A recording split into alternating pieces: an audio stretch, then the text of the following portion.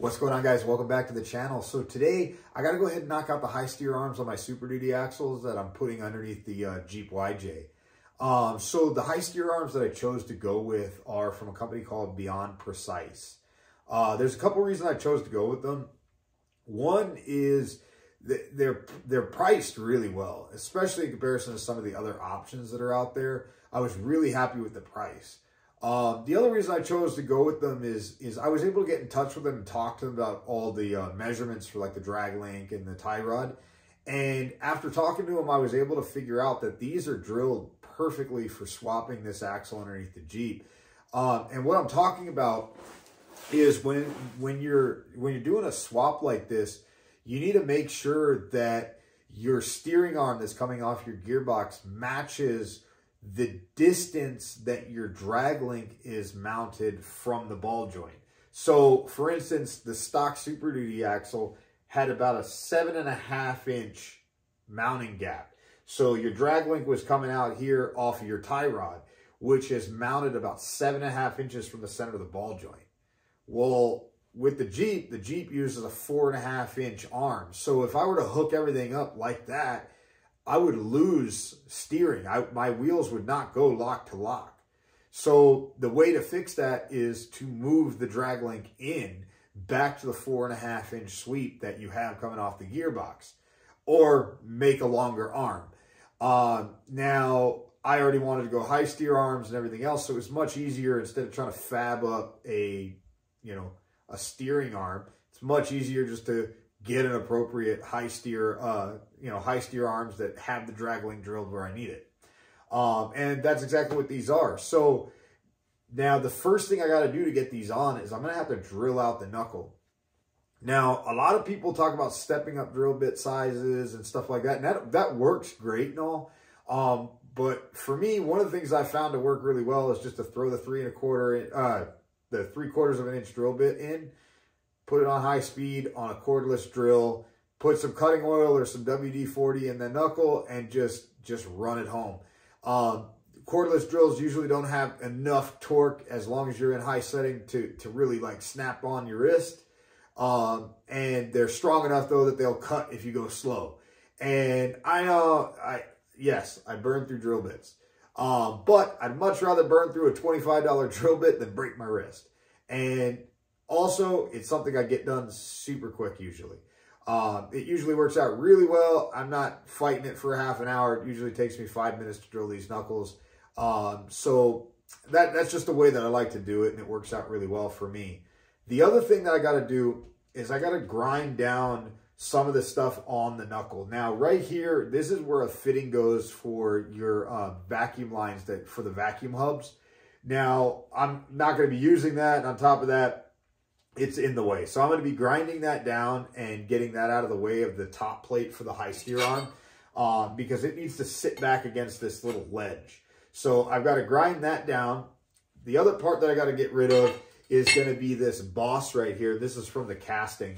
So I got to grind that down smooth. So I got to get all this cleaned up. That way I can get everything fitted and tightened onto the knuckle. Now, I like to do everything right here on the axle. The reason I do that is because it's just a little bit easier just to leave everything hooked up, get all the grinding and drilling done right here, than to try to take it all apart, put it in a vise. I just find that this works out really well for me. So this is the way I like to do it. So I'm going to, once everything's cleaned up, we'll get everything fitted and start welding. All right, so now that I got the knuckle all drilled out and I've got it shaped and ground down, we just got to drop the high steer arm into place. And the biggest thing you're looking for is to make sure that it sits back against that key slot. There's a little notch right here. You want that to sit back against the knuckle. Now, the other thing you want to make sure is that the top sits flat. Now, as you can see, I'm not hitting anything. It's not sitting crooked. And that's one of the other reasons that I kind of bolted this together first, is it kind of helps to make sure, because you'll be sitting high if you haven't ground enough here, or it won't be sitting flat. Something will, like, you'll feel the bolt dragging. So everything's sitting really nicely. Now, I want to point out, I used one of the DOM sleeves in the position that I might be running the drag link. And that's for spacing. I want to make sure that nothing gets twisted, funny, or anything like that. And I say might be running my drag link here because I don't know. I haven't designed the steering yet. I haven't gotten all that worked out. I'm not sure if I'm going to be running my drag link in this position, or Beyond Precise sends you a bracket that you could weld onto the top if you want to move, let's say, your drag link up top even higher, or if you wanted to run, like, let's say, your tie rod up even higher. They give you kind of a few options here, which I thought was kind of cool. But that gets me into the sleeve for the factory position for the tie rod. I'm not going to weld this sleeve in. A lot of people do, and I recommend doing that. I think that it's a really good idea. It kind of adds a little bit of strength. You know, I'm not doing it because I don't know if I'm going to need to run my tie rod in the factory location, because I've still got to figure out clearances for everything. I'm going to be running the PSE big bore steering box. And I'm not 100% sure that if I'm running my tie rod in this position, if I'm going to have all the up travel I need. I'm not trying to have this Jeep super high, but I'm still trying to fight for that 5 inches of up travel. So I've got to figure that out later. So that's one of the reasons I'm not going to weld this one in. This one I will weld in later on when I figure out where the tie rod's going to go. Or I'm sorry, excuse me, the drag link's going to go. If I find that I'm not running it in this position, if it's up on top, I'll weld this spacer in as well.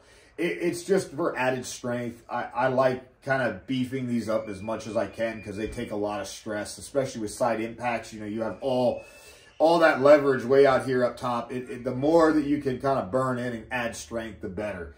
So now that that's all done and I know it fits, I got to go ahead and get this knuckle off. I've got to press out these ball joints because with this being a cast material, I'm going to be preheating this up to around 400 degrees to weld.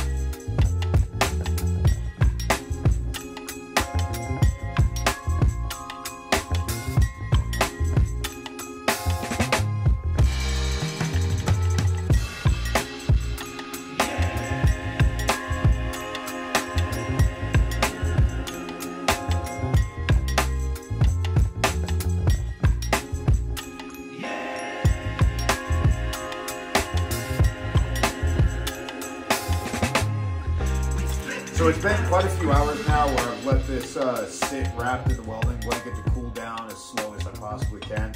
I've been checking on it every couple hours just to see if it's still holding heat, and I just checked it, and it's actually, you know, it's not even warm to the touch anymore, so it's good to unwrap. So now I'm going to go ahead and get this cleaned up and put back together and get it back on the Jeep.